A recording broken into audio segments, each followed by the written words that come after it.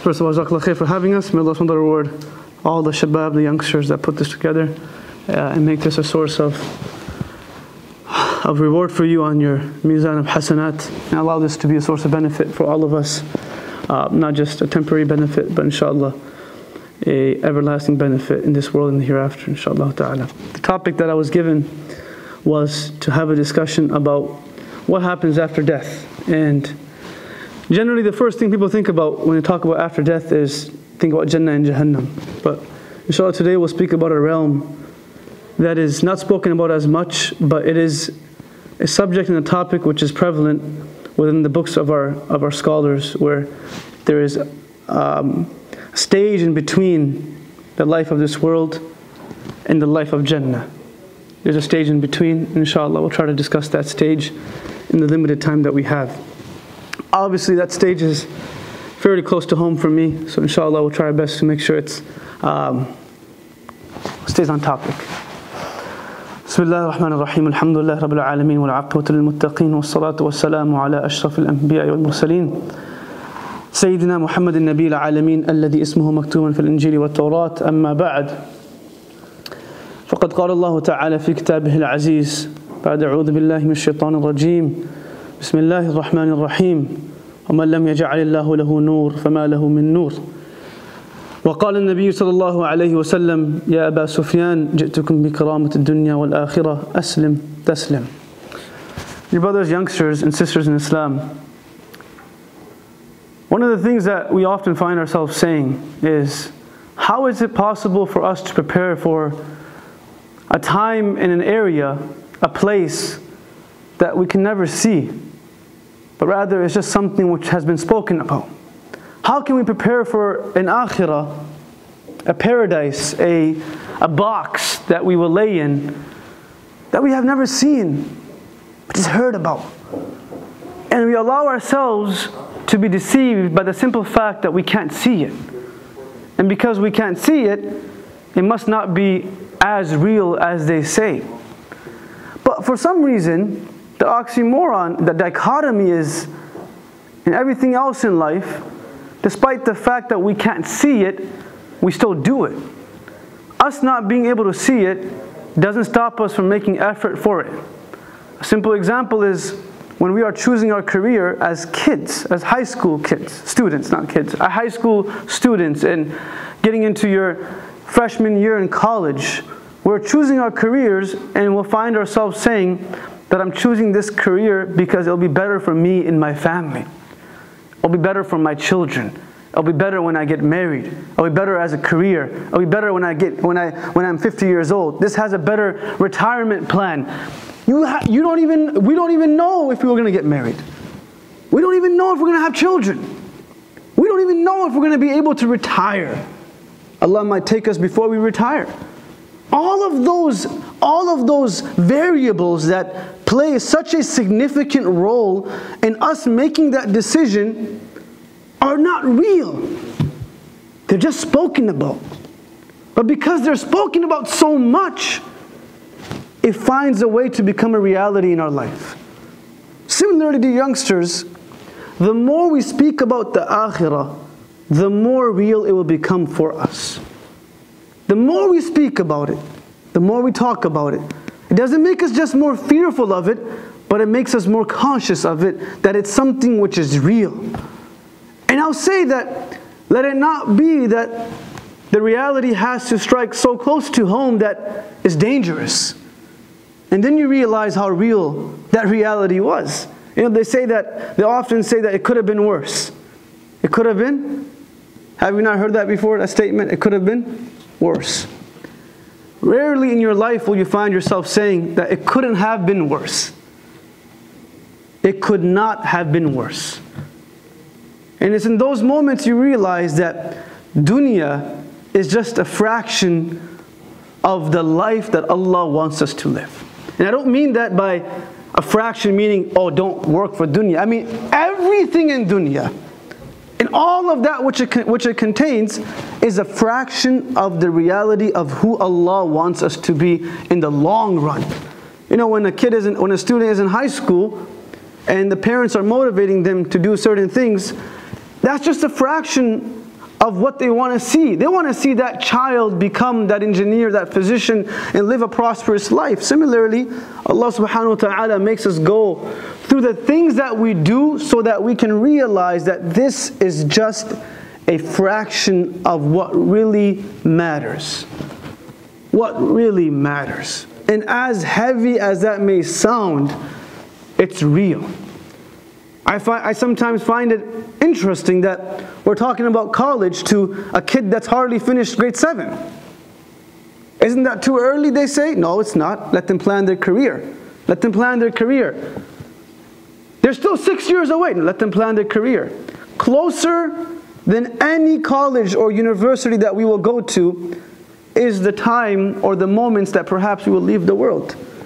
And when we leave the world, all that will help us is the light that we allow, that light that we ignite while living in this world. So when we pass away, which we all one day will do, one of you will be burying me, or I will be burying you. This is the reality that every one of us have to face. I go visit my brother almost on a daily basis. When I stand on his grave and I kneel over to touch the dirt that is covering him, I say to myself that just give me a few years and I'll be able to hug you again. Just give me a few years, or give me a few moments, and I'll be there with you. And those are now moments that you look forward to. Imagine if we realize that we love the Prophet more than we love our siblings. Imagine if we were able to come to that realization that we actually love the Prophet more than we love anybody else. And it's just a matter of some time before we will hug the Prophet. And we will be within his gatherings. So when we leave the world, we don't go straight to Jannah. Inshallah, all of us will be going to Jannah. But that's not the first step. The Prophet ﷺ explains that there's a journey that every one of us will go through. And that is the journey of what we call barzakh. Barzakh means the journey of the interval between this life and Jannah. There are 3 lives that we live. 3 lives. And one thing that makes human beings special and makes us unique is that once we are born, we never die. And I'm not talking about this in a philosophical manner. I'm talking about this in a very basic, surface level manner. That once we are born, once we are created, Allah doesn't take our life away. Allah just changes the way our life is being lived. So first we live in the realm of the womb of our mother. That's how it starts. And then we come into this world, and we call this the life of hayat ad-dunya, the life of this world that we feel like it's all we have. But when hayat ad-dunya finishes, which it will finish for all of us, starts the life of the barzakh. And the life of the barzakh apparently takes place in the grave, but there's something beyond that we cannot see. The dirt that we lay our loved ones in is perhaps the most comfortable bed they've ever had in their life. Perhaps the most comfortable room that they've ever had in their life. The kafan that they're wrapped in is the most comfortable clothing that one could ever aspire to wear. Because the moment they're placed in that grave, in that box that we look at and we're so fearful of, and the Prophet one day was talking to the Sahabas and he says, أَكْثِرُوا ذِكْرَ هَذِمَ اللَّذَّاتِ. Continue remembering that which allows the desires to be driven away, and it pushes all desires away. And the Sahaba say, what is that thing which allows us to control our nafs and control our desires? Because if we are not controlling our desires, dear brothers and sisters, then there's only 1 or 2 ways around it. Either we are controlling our nafs, or our nafs is controlling us. There's no third option. And the Prophet told the Sahabas, that which allows you to control your day-to-day desires is dhikr al-maut, just remembering death. Just remember it as much as you can. And it's not supposed to take us in a whirlpool of depression or a valley of just anxiety, but rather it's supposed to make us feel comfortable, because whatever we're going through is not going to last. And we have to work for something which is much bigger and much more fulfilling. Much more fulfilling. So this box that we are placed in is an extension of how we live our life. There are two places that the body, or two things that the body can experience when it's placed within the grave. You put the loved one down and you throw dirt on their face. Any of us, if someone dares to attempt throw dirt on our face, it could be the closest person to us in our life, and we will lose our mind. You're throwing dirt on me? Dirt. Allah makes us throw dirt on our loved ones, reminding us that this is what we really are. مِنْهَا خَلَقْنَاكُمْ وَفِيهَا نُعِيدُكُمْ وَمِنْهَا نُخْرِجُكُمْ تَارَةً أُخْرَى. That you are brought out from this, and you will be returned to this, and you will be retrieved from this. This is where it starts, and this is where it will continue. So once you place that person in the grave, the new realm begins. The moment the person is placed in the grave, and the grave is covered, the ruh that was physically separated from the body, and let me just try to explain this as much as I can. The soul is like a satellite. It doesn't have to be in the body to be affecting the body. It doesn't have to be physically in the body to be affecting the body. The satellites are all the way in space, but it gives everything life. If a satellite goes down, the lights go down, internet goes down. Internet goes down, it's a big problem, you know. So we're pretty much living off what? The satellite. The satellite is the material soul of the world that we live in. Everyone's afraid. Every country is afraid about their satellite because it's their soul. It doesn't have to physically be there, but it's connected. Similarly, the soul may change its position, but never loses its connection. So when we're living in this world, the soul is inside of our body. Allah puts the soul inside of our body. And when we for a temporary moment, the soul is physically removed from the body and is taken up. And the body is then placed inside of the grave. And as the person is leaving the world, if we live a life that is worth living, a life of righteousness, a life that pleases our Allah, and a life that is within the prism that our Prophet has taught us in, a wide prism, may I say, goalposts that are wider than many of us think, if we live that life, when we leave the world, Allah subhanahu wa ta'ala says to us, إِنَّ الَّذِينَ قَالُوا رَبُّنَا اللَّهُ ثُمَّ اسْتَقَامُوا تَتَنَزَّلُ عَلَيْهِمُ الْمَلَائِكَةُ. That individual who says, Allah is my Lord. Every one of us believe in Allah.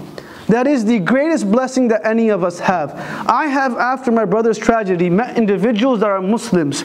And when I find that, I'm finding some form of counsel from them, I sometimes find myself giving them counsel. Because those individuals are such that have lost loved ones, parents, siblings that were not Muslim. How do you console someone whose loved one left this world without Islam? Amul Huzn was called Amul Huzn, the year of grief, because the Prophet ﷺ lost his uncle who left without Islam.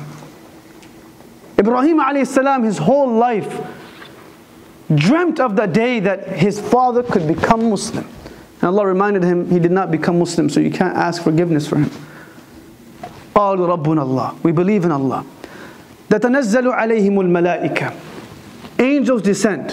When we are traveling for a long time, maybe going to college, maybe going for a trip with our friends for a year, or for going on a retreat for even 2 weeks.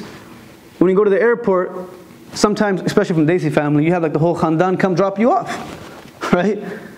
And you also have a whole khandan come, what? Pick you up. You feel like the most special person in the world, and you realize, not that special. Just this is what everyone gets, not just me.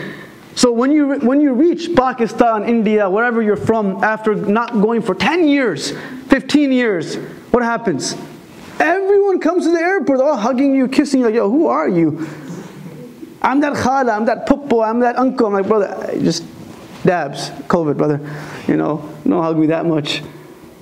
Imagine the angels that have been assigned to us, that have been watching over us for 20, 30, 40, 50, 60, 70 years, finally are told that you're coming home. They're told that you are coming home. How excited would those angels be to receive you? How excited would those angels be to take care of you? To make sure that your journey is a journey of comfort and not a journey of distress. تَتَنَزَّلُ عَلَيْهِمُ الْمَلَائِكَةِ. Allah brings these angels down to us that welcome us into our new home.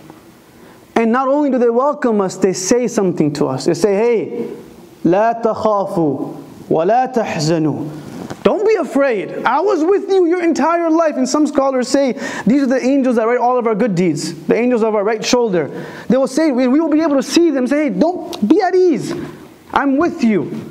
وَأَبْشِرُوا بِالْجَنَّةِ. And be happy that Jannah is waiting for you. And then they will say, نَحْنُ أَوْلِيَاؤُكُمْ فِي الْحَيَاةِ الدُّنْيَا وَفِي الْآخِرَةِ. We were your best friends. Awliya comes from the word wali, which means a very close friend. We were your close friends while you were living in this world. You were never able to see us, but we were always there for you. And now we will continue to use this relationship to protect you in the akhirah.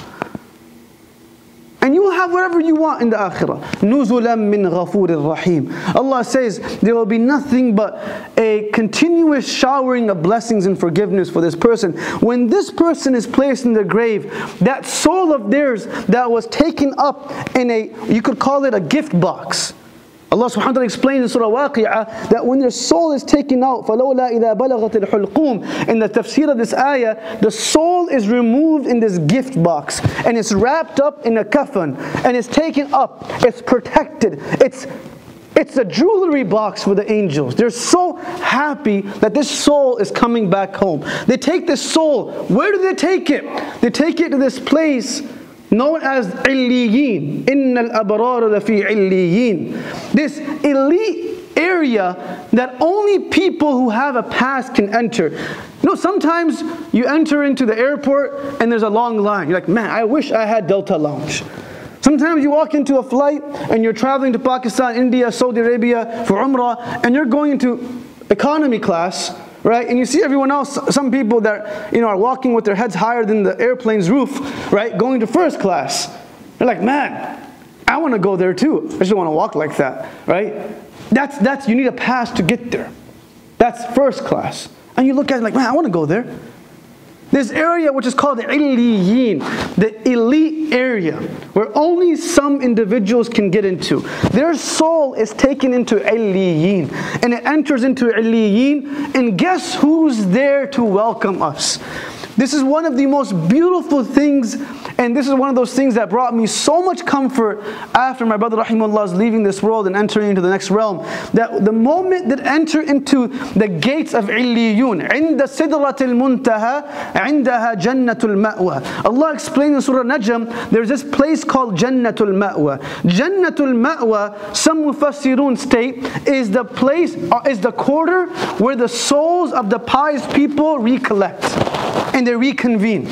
So as we are reconvening in this gathering, there are people that are reconvening in the gathering of Illiyun, which is placed next to Jannah, which you can call the waiting lounge of Jannah. They're waiting in the waiting lounge of Jannah. The waiting lounge of Jannah is such that muttaki'ina ala sururin masfufa. There are beautiful sofas that are aligned, and the people that enter this waiting lounge are given a drink that they're allowed to drink that brings ease and comfort to them. And as they enter and the doors of this waiting lounge is opened up, the people that greet them are the Sahabas and their family members that have passed away before them. So we may be meeting our family members in this world, but when our loved one leaves, he or she is meeting our grandparents. He or she is meeting our uncle or auntie or whoever has passed away. And they get together, and it's explained under the tafsir of these ayat that when they meet, they hug each other. And then they ask each other, hey man, it's been so long since we've met you. We were waiting for you to come. We were waiting for you. Hey man, how is that person doing? I'm sure some of my family members asked Abdul Rahim, rahimahullah, Shaykh Abdul Rahim, that how's Abdul Wahab doing? How's your mom doing? How's your dad doing? And I only hope that he was able to tell them the good things that we are trying to do. And then he meets the Prophet, and he meets the Sahabas. This is the gathering that we aspire to be a part of. We don't aspire to be a part of a panel which has the greatest self-made billionaires of this country. We don't aspire to be a part of a panel in which the smartest and the most intellectual minds are a part of. Oh wow, we're a part of a panel of politicians, or a part of a panel of celebrities, or a part of a panel of athletes. No, we are a part of a panel of Sahabas. Illiyun. We are allowed to enter into a gathering that nobody else is able to enter into. And then we sit there and we talk to them. And when the person is put back in the grave, this soul comes back into their body. And it enters their body. And the soul and the body are now reconnected physically. And the questions come forth. And hopefully all of us are able to answer the questions. When the soul reconnects with the body in the grave, the soul and the body will be able to together answer the questions that are put towards them. And then the soul will be once again, in some narrations, the body and the soul will go to the illiyun. And they'll be able to enjoy the gatherings of people in the akhirah. So as we are living in this world and seeing each other and benefiting from each other and enjoying each other's company, there'll be people in illiyun that are also enjoying each other's company. And that grave of theirs becomes a light for them, a light that illuminates beyond their walls that are covering them. Small hole or a small box that we put them in is not what they see, but rather they're able to see with the soul that they have, the eyes of the soul. They're able to see something much more beautiful, and that is their friends, their companions, the Prophet, Sahabas. And the beauty of all of this, as I was explaining, is the soul is like a satellite. So when we go visit our loved ones, and there is no denying this fact, I don't care what anyone says, that when the person is placed in the grave, and you and I go visit people and visit our loved ones, the Prophet ﷺ reminds us that when we go visit them and we say salam to them, radda alayya salam, they respond to our salam. And the Prophet says, "Man marra ala qabrin fasallama alayhi wa huwa ya'rifuhu radda alayhi salam wa yasta'nisu bihi." That a person that goes to a grave and that person knew them from before, and they say salam to them, that person responds to our salam. Not only does he or she respond to our salam, but they actually feel good by us coming there. They feel good, yasta'nis, they feel comfort, they feel love, they feel a sense of relaxation. And not that they need us to come, because they already have the company of the people in the illiyun, the people of the higher realm. And that higher realm is where we all want to go. And the only way we're going to go there is if Allah continues to bless us with light in this world. You know, there's a light, there's nur, which we talk about. It's not an abstract object, but rather it's something that is very tangible. And the more that we work on igniting this nur, the more light we will have when there is no other light in the grave. The nur of our heart will propel light in our grave, will propel light in the akhirah. And if we keep giving ourselves light in this world, you know, they say keep saving for a rainy day, right? Keep creating this light for the rainy day, that the day we are placed in our grave, there's a light in the grave. And Allah subhanahu wa ta'ala explains that Allahu nuru samawati wal ard. The only person that can give us light is Allah subhanahu wa ta'ala. And those that don't have that light, Allah explains, وَالَّذِينَ كَفَرُوا أَعْمَالُهُمْ كَسَرَابٍ بَقِيعَةٍ يَحْسَبُهُ الظَّمْآنُ مَاءً. He creates a parable in the Quran where he talks about those that don't believe. They feel like they're working so hard, and I will end at this example. أَعْمَالُهُمْ, they work so hard. They put so much effort into this world. They put so much energy to get something that they are striving for. And they believe, Allah says they believe, يَحْسَبُهُ الظَّمْآنُ مَاءً. They believe if they are just able to get this one more thing, one more car, one more degree, few more dollars, few more zeros, one more child, one more vacation, they believe if they get that, that will give them satisfaction. And they're so thirsty for it that they're ready to do whatever they want, whatever they can for it. And Allah says when they finally get it, that what they were reaching for, one more haram look, one more haram voice, one more haram word, one more means of haram income, one more, that's all I need. If I get it, I'll stop doing it. Allah says when they finally get that which they were working so hard for, it's like that thirsty person that thinks that there is water at the end of the road, and they run towards it, they're so thirsty, but when they finally get there, they realize it's a dry well. It was just a dew that looked like water. It was a mist. There was no water. They think that they got it. No, it's not. It wasn't really water. لَمْ يَجِدْهُ شَيْئًا. They don't find anything there. Allah subhanahu wa ta'ala explains, قُلْ هَلْ أُنَبِّئُكُمْ بِالْأَخْسَرِينَ أَعْمَالًا. Should I not tell you about those people who are the biggest losers? The biggest losers.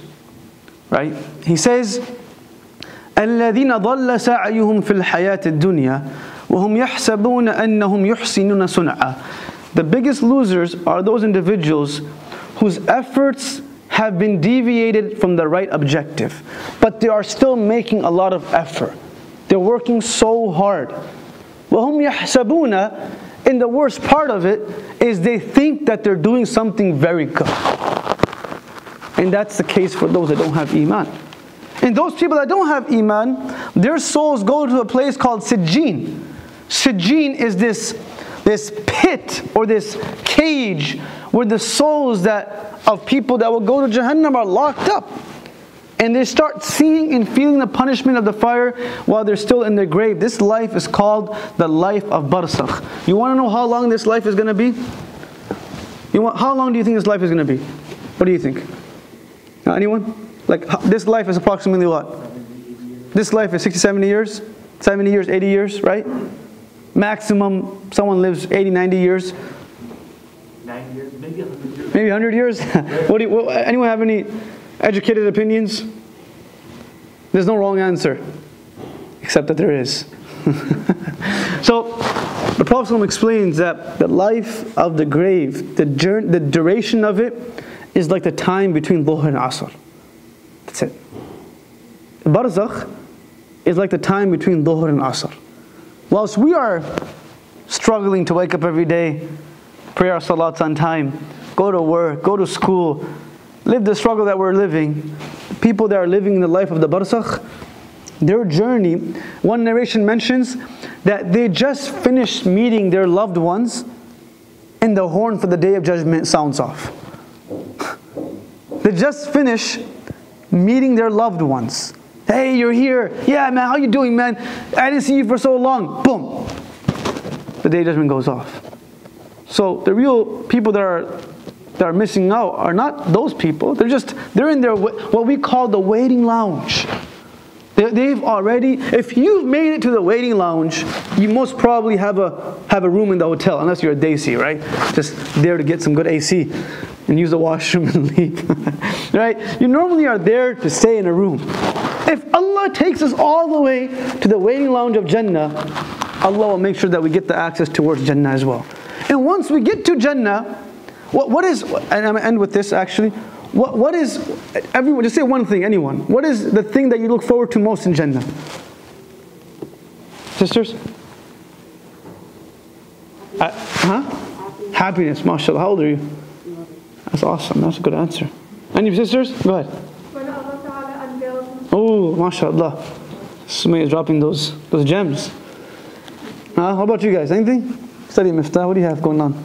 Kuch hai dikhane ke liye? Me baithe hue. The topic, generally the topic of the life after death can be a very lengthy topic with a lot of meticulous details that we don't have the time for right now. But I think the general overview for us to realize is that there is a life that is between the life of the akhirah and the life that we are living now in our physical bodies, and that is the life of the barzakh, which is the life that has two folds. One spectrum of that life is lived within the heavens, which is called Jannatul Ma'wa, in the realm called the Illiyun. Try to remember those terminologies.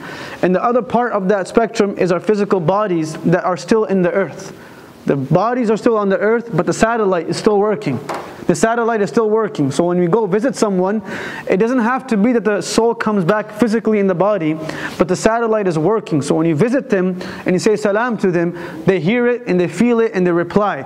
albeit that the soul still remains in this area called Illiyun, and they're enjoying from the blessings of Illiyun, which some of them I spoke about. Now after that, when the few moments of their middle life, their waiting lounge life, no one goes to the waiting lounge to stay there. You get on the airplane, you reach wherever you want to reach, you get to the waiting lounge, you're only there for a few moments, and then you go into your hotel or you get seated in a restaurant. So we're here for a few moments. We're with the Prophet, we're with Sahabas, and with all those people that have already reached that area. And we're told at that moment that you have made it. You have made it to this area, and if you made it this far, Allah will take us the rest of the way. When we also pass away and we are placed in our grave, the same thing happens to us. Our soul's taken out, it's taken in this gift box, it goes all the way up, it enters into this beautiful waiting lounge that has all of the prophets, the Sahabas, the great messengers, and our friends and family members that we aspire to finally see after so many years. I tell people all the time that they want to be buried next to their loved ones. I say physical closeness doesn't mean that you're really close. It doesn't matter where you're buried. It doesn't matter where you are buried in regards to the distance from your loved one. Yes, it feels better if you're close physically, but the reality is that in the akhirah, in this realm of the barzakh, they're physically together within the illiyun. Then a moment comes where the trumpet is blown and we get together. And when we get together, the beauty of the Day of Judgment for believers is we will be gathered once again within groups. The groups will be sorted not based upon ethnicity, culture, degree, background, but rather the groupings will be made upon what quality we aspire to live by the most. So if we were individuals that lived within the qualities of generosity, kindness, forgiving, and the qualities of worship, then we will be raised with those people. And if we lived within the qualities of lying, backbiting, jealousy, animosity, and leaving prayer, then those will be the people that we are raised with. يَوْمَ نَدْعُ كُلُّ أُنَاسٍ بِإِمَامِهِمْ. We will be raised within the groups that we chose to be with in this world. So choose wisely while you live here, because they will be the same people that you will be raised with in the akhirah. So once we are raised together, Allah subhanahu wa ta'ala then continues to tell us that after hisab is done, the Day of Judgment has pretty much 4 stages. And I will just say them, but I can't explain them right now. The 4 stages, the first one is what we call the Maidan of Hashr, the Mahshar, where every single human being will be gathered. And this gathering will take place, some say Arafah, some say in Baytul Maqdis, right? One of these 2 places on the earth. And the angels will be brought down, Jannah and Jahannam will be shown to us, but it will be just, there's no hisab happening here. It's just a plain field. That's all it is. After some time, the Prophet will ask Allah to start hisab. Before hisab begins, we will have to pass the second stages, passing the bridge of Sirat. This is the second stage. While we are passing the bridge of Sirat, many people will not even be able to make it across. And they will fall into Jahannam. They won't even have a reckoning. Their punishment was the Hashr. Standing there and waiting for 70 years with the sun closer to them than their own shadow. Right? This is Hashr. All of this that we hear about is Hashr. Then they have to cross this bridge. Some will fall in the bridge. Not the people that don't have iman will fall inside of this this pit that is waiting for them. Believers will make it through. And once we make it through, we will reach a place which is called the Maidan of Hisab, where the reckoning will be done. And the reckoning will be done where the scales are. This is after the Sirat. So the first is Hashr, then is Sirat, then is the reckoning. The reckoning. If you make it across the bridge, most probably you are a believer. Right? And you will hopefully get through. But then there will be some people whose good deeds will be less than their evil deeds. And Allah subhanahu wa ta'ala refers to these people as munafiqun. They will be sent back. They will be sent back. And they will say, because they also crossed the bridge, they will say, Alam nakum ma'akum. We thought we were together. Allah will say, no, you're not together. Physically you are together, but internally you don't have iman. Right? And what lives inside will sooner or later express itself in the external realm of our life. If it's not in this life, it will be in the hereafter. If it's not now, it will be later. So now when we get to this place of hisab, we get our book of deeds in our right hand, inshallah. And then the fourth part of this journey is when we will take water from the Prophet sallallahu alaihi wasallam, from the Hawd of Kawthar. And now after taking this water, Allah subhanahu wa ta'ala says something so beautiful, where He says, وَسِيقَ الَّذِينَ اتَّقَوْا رَبَّهُمْ إِلَى الْجَنَّةِ زُمَرًا. That after all of this, families will be gathered together. Families will be gathered together, and they will enter into Jannah together. The narration mentions that there will be someone that will be entering into Jannah, and as they're entering into Jannah, they look around them and say, hey, where's my mom? Where's my son? Where's my brother? And my brother's not here. Where's my sister? And Allah says, no, we will bring them all back together, all the believers. You know, there's one thing to succeed alone, and there's one thing to succeed as a family. Success is truly success when everyone does it together. Or else if one person is struggling in your family, it's not really a success story. It's not really a success story. So our responsibility, every one of us, is to become individuals that live not only for themselves, but live for each other, not simply in talking about the basic necessities of life, but rather talking about the more luxurious, lavish things of the soul. That we feed each other good things for our soul, so that on the Day of Judgment, when we are entering Jannah, we can see each other. And that will be real. And that will be enjoyment beyond any measure that can be calculated in this world. We cannot encapsulate the pleasure of being able to enter into Jannah together. Allah says, now the family will be brought into Jannah together. You know, sometimes in this world we sit down and we say, when we get together on Eid, or we get together as a family on a specific occasion, and the brothers, the sisters, the parents, the cousins, we're all together, like, and now we've succeeded in something. We've made it into college, we've graduated, we've made it into grad school, we've got married. Something has happened that we consider to be a success, and it may be a success. And there's nothing wrong with success in this world, rather it's encouraged. Allah says, don't forget about your success in this world, do it. Just try hard, work hard, but not at the compromise of your akhirah. And I ask all of you, whenever you do something in this world and you succeed, ask yourself this question: at what compromise? What compromise am I allowing myself to do? Is it at the compromise of my salat? Is it at the compromise of me disrespecting my parents? Is it at the compromise of me doing something which was impermissible? Just because I made it doesn't really mean I made it. If I've made it but left everything else behind, then really I've clothed myself with a dead heart. It's a clone, it's not real. It's not real. It's not real.